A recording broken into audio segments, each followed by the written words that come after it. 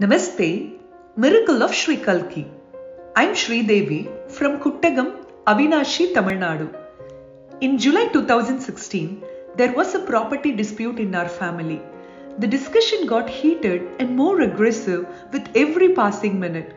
Both my children had gone to their respective school and college. Towards the end of the heated argument, I was threatened and beaten up. My head was banged against the wall repeatedly, and in a few minutes, I was lying on the floor. I felt dizzy and felt as if everything was floating around me. I had convulsions and was lying unconscious like this for almost 3 hours.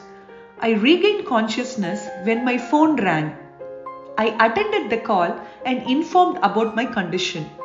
At the time, there had been internal bleeding in the brain, and my nose and ears was bleeding. My facial bones were fractured. My face was completely bloated and swollen, and I could not open my eyes. When help came through friends and devotees, they found me lying in a pool of blood. I was immediately taken to a private hospital in Satyamangalam. I was in the hospital for nearly 10 days. Scan report revealed that the lobes of the brain were severely damaged and could not be set right without a major brain surgery. This was not possible on 2 counts. 1, I may not survive. 2, the cost was unaffordable. I was in and out of several hospitals and treatments for the next few months, but the convulsions and nasal and ear bleeding persisted.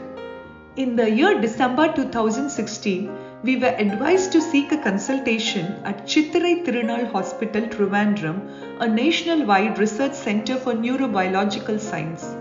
After 3 reviews and further investigations, the doctor told in February that if the patient survives until May, then there may be an option for surgery. Nothing else could be done. On February 11, 2017, I had severe fits and blood was oozing out of my nose and ears.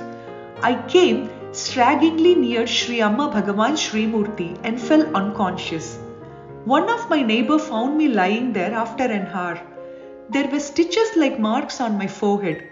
When I woke up, I felt exactly like one would feel in the aftermath of surgery. Since then, I have not had any convulsions or bleeding through my nose or ears. I had not undergone any neurosurgery that was said to be the only cure.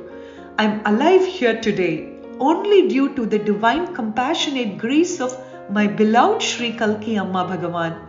We are blessed to have you with us in our homes, as our family, as our parents. Thank you so much, dear Sri Appa. Thank you so much, dear Sri Amma. We owe you our life.